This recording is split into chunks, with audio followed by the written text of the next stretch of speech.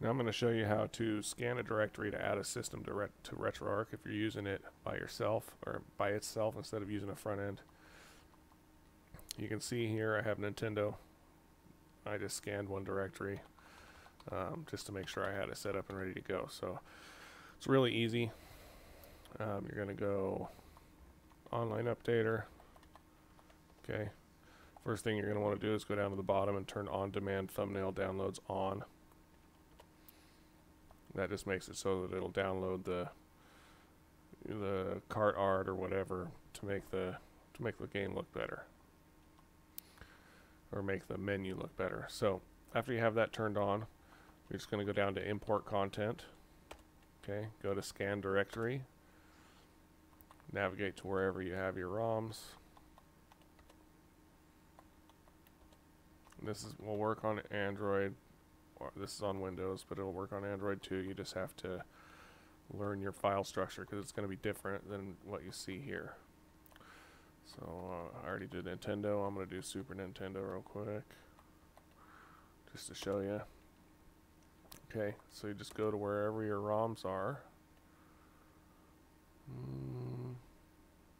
Okay, apparently I don't have any Super Nintendo ROMs on this drive. Let me look and see what I've actually got.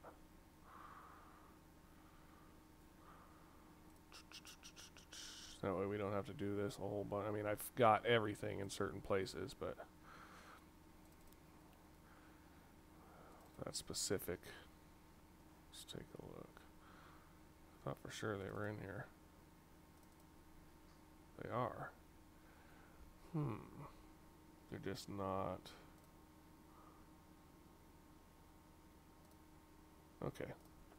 So maybe I just need to scan the directory anyway. Let's find out. Or maybe they could be a different incorrect file extension. They're not incorrect, but maybe not the file extension that it's looking for. Oh no, they're there. Okay. Don't listen to me. It'll say it's empty, but that's just because it hasn't scanned it yet. Go ahead and scan the directory.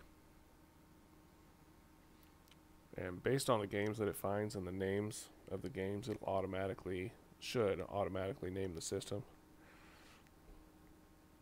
You know, it did on Nintendo for me.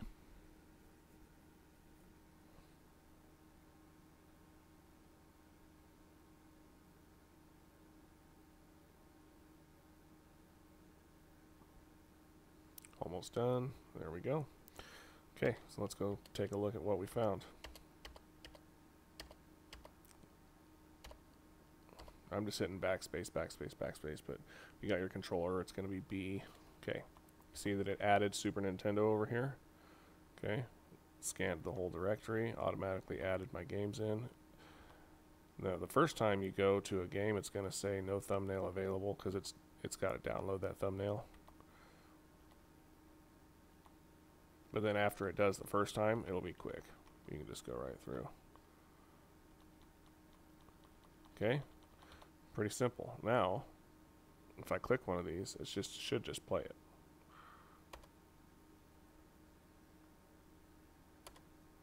And it'll ask you what core what you want to use. Okay, no, I set the core for the default core. Now, it'll just play it. So from now on, when you go to Super Nintendo,